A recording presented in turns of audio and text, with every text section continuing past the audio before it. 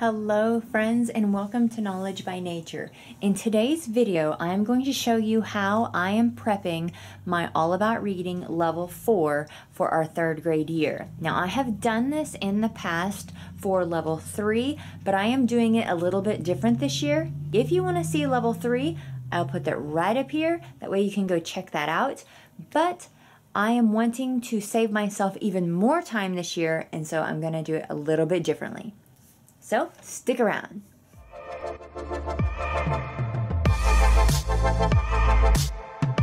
Welcome back. If this is your first time here, I'm a homeschool mom to a 3rd grader. We love all things books, homeschool, and sharing our journey with you.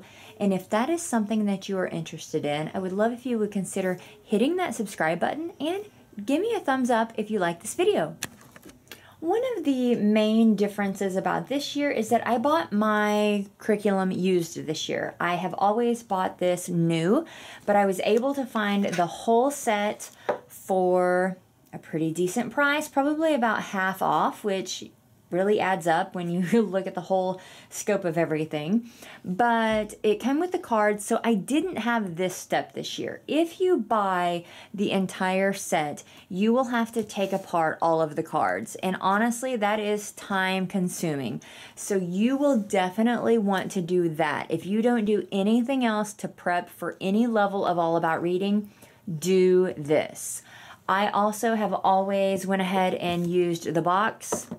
It just fits perfectly, and it's just really convenient to have it in a box. You do not have to have the box, but you do want to separate these. And I also have really appreciated having these. I think that was a good purchase for me anyways, because I like to have everything sorted out really nicely. Now, in the past, I didn't prep everything completely, but this year I am, because one of my goals is that we complete quicker. We get the core subjects done, and we get done as quick as we can, and that way it leaves time for other things. In the past, I would have, well, for instance, today was our first lesson, and I did not prep these. I cut it out because I always thought that this was a good activity to practice for cutting. But you know what? We are in 3rd grade. We don't need to practice cutting so much anymore. And this really is time consuming when you're wanting to get done with your day as quick as possible. How I store everything is I buy a binder, although I do not think this is big enough, but I'm going to see how much I can get in it for this year and get a bigger one if I need to. And then I have purchased a bunch of clear sheet protectors. I bought just the 200 pack from Amazon Basics, and they're not the best, but you know what? They do exactly what I need. So this is lesson 1, or part of it, and so it is completed. I'm actually going to put that in the back because I don't really need it anymore since we finished it. Now, All About Reading comes with this color edition activity book. This is just an extra sticker from our last one because I didn't get all the stickers with this. Now, I'm going to want to go ahead and pull out this progress chart.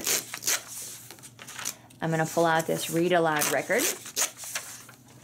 This was an extra sheet that I really didn't need. You could add in your own review words if you want. And so I will put that with lesson 1. Here are some more stickers that we've had. This actually is what was left of my used packet. And then all of these are all of the stickers that we've had from all the other lessons. So we're just going to use those. Here are a few rules that we are going to need and utilize throughout the whole program.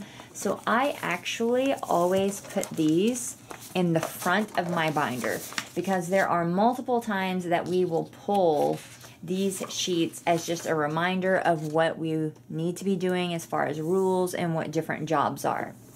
So the main difference this year is anything that needs cut out, I'm going to cut it out ahead of time. I'm going to have it prepared, I'm going to put a little clippy in it, and I'm going to put it in the book, and that way I am ready to rock and roll. One thing I do want to show you, and I'm quite sure, here they are, is word flippers.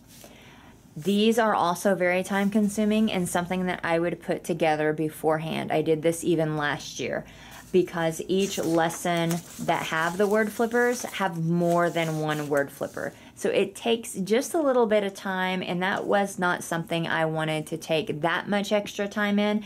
And so even this year, definitely going to be putting that together. And so I'm going to go through here. I'm going to start putting these things together, and then I will kind of update you as I go if I find anything different from this. But this year, this is what I'm doing. I'm prepping it all by, I am cutting it all out so that I can literally come to lesson 1, get my clear protector, pull it out, and have everything that I need to go just like that. I've came to my first flipper, so I thought I would show you how to do these. So I've just got to cut this out real quickly, and then I will start stapling it together. You want to be careful when you're going through here, because I have accidentally cut the border off before because I get scissor happy, I guess. So you have the one large section of your flipper like here,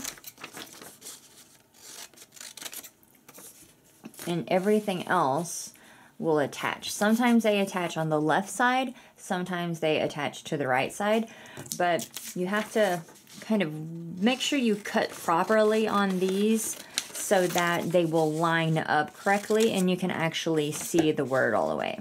So let me get this finished really quick, and then I will show you the end product.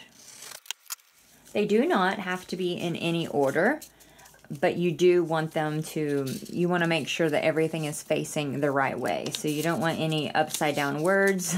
So double check yourself on that. And then I just take everything to the end here, and they give you little staple marks, so it's not too bad to do. And then I just kind of line it up. It takes just a minute because I like to get it as close to perfect as I can so that when she's looking at the word, it looks like the word.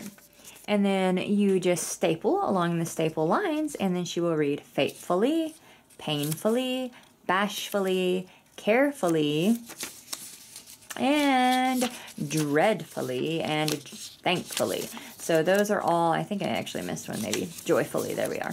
So that's a flipper. And you will see these quite a bit in All About Reading, and they are a little bit time consuming. So I would definitely, if you're not going to prep anything else, I would prep the cards and I would prep your flippers ahead of time, because these do just take enough time that it's a little bit annoying if you're wanting to do it the day of. I'm gonna keep cutting and I'll see you guys later. Alright, I've been at it for about an hour now, and I just finished cutting lesson 14. You can see that, like, here in this lesson, I mean, there's just quite a bit to cut. So it is time consuming if you're doing it all at once, but I think I'm going to be very happy that I can just pull this out and go. It's a beautiful afternoon, so we're going to go to the park, and then I'm going to come back and work on this later, and I will touch base with you when we get back. See you soon. All right, I am back. So it did all fit in this binder, which I think is probably a 1-inch binder. That is about as small as you could get. I think I had a larger one last year, which I liked the way that it fit just a little bit better. But I go ahead and I disassemble the entire thing and put it into the clear sleeves so that it's very clear what this is.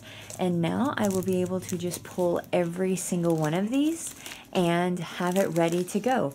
Now, there were 60-something lessons, so I did end up stopping around 48 here. And so later I'll just end up putting some more in there. But this will get me going for quite some time. And I just put my little stickers and our progress chart in the back. And then I may just take it, like when we're done with number 2, put it in the very back like I have this number 1. And that way it's just always right here on top. The positive things about doing this is if you have multiple children, you are ready to go. You have everything in here for each one. If you want to sell it, you have everything ready. It's all nice and really, really easily used by someone else. So that is why I have always done it, so that someone else can get some good use out of this and have it organized really nicely. on top of it just being very convenient for me. But I hope that you have enjoyed this. We absolutely love All About Reading. I will put my All About Reading playlist right here in case you want to see any like dual lessons with us or anything like that. But I really recommend getting some sort of preparation going for it because it just makes your life a little bit easier. And for me, I just went all the way and I prepared it all the way this year so that I can literally have an open and go curriculum with this. And you tie this in with their app for their letter tiles, and it is so easy. You're gonna love it. So I hope you enjoyed this video. If you did, give me a thumbs up, consider hitting that subscribe button, and I'll see you in my next one. Bye.